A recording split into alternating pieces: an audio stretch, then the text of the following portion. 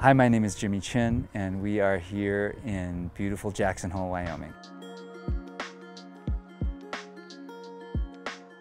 Yes, at this point, for sure. So I'm wearing a Luminor flyback. It's beautiful.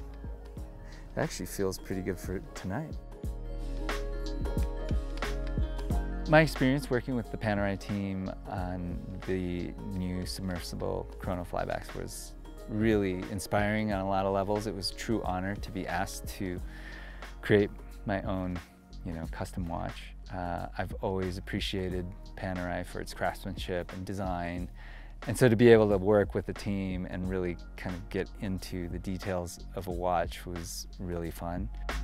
But the process was unexpected, and I really liked the way they approached it. We really started talking about my background, things that were really important to me, ethically, philosophically, and then from there really started to shape what the watch was going to end up being.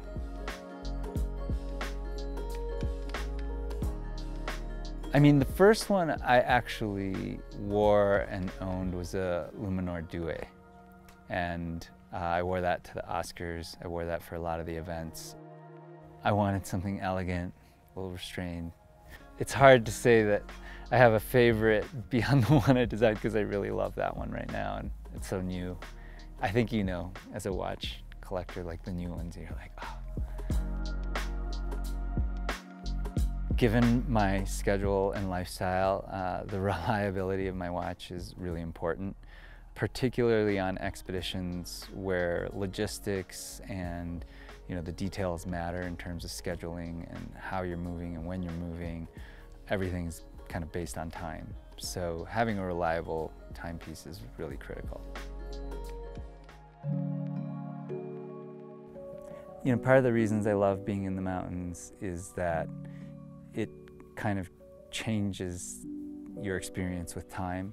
Sometimes time can be totally dilated, slowed down, but also, a big part of the reason I go to the mountains is to be really present.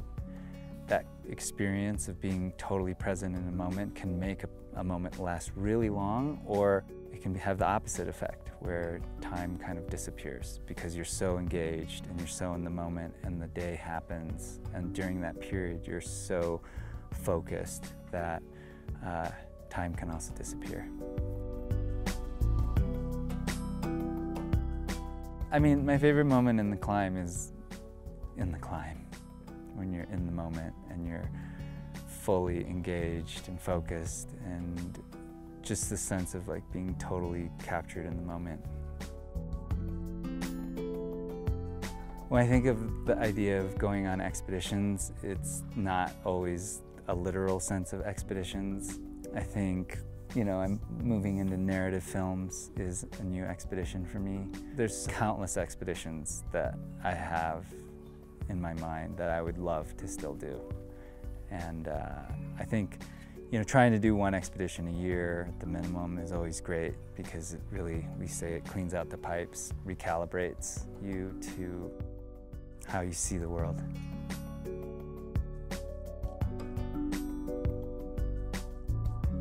Time is something that I contemplate a lot, whether it's with my kids growing up, or how I spend each day, or how I spend each moment on this planet. I've always felt a certain urgency in life, and it's really how I've kind of directed the life that I live. It's just something that is captured in a timepiece. The best piece of advice I've ever been given is commit and figure it out. That's a hard one.